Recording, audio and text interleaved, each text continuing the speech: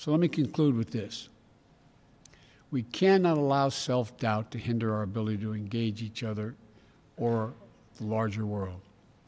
The last 4 years have been hard, but Europe and the United States have to lead with confidence once more, with faith in our capacities, a commitment to our own renewal, with trust in one another, and the ability of Europe and the United States to meet any challenge to secure our futures together.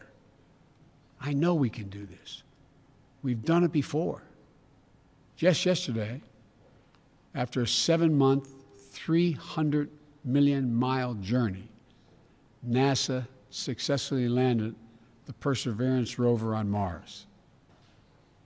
It's on a mission of exploration, with elements contributed by our European partners to seek evidence of the possibility that life beyond our planet and the mysteries of the universe.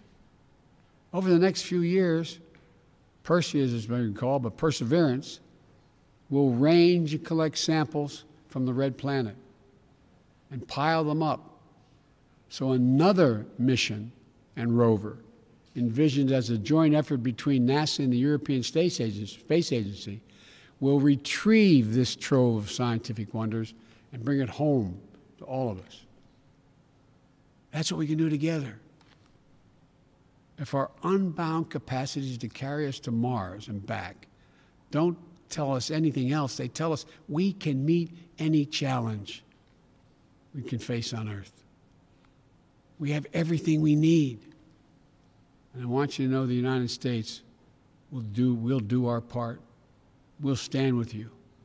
We'll fight for our shared values. We'll meet the challenges of this new moment in history. America's back. So let's get together and demonstrate to our great-great-grandchildren when they read about us that democracy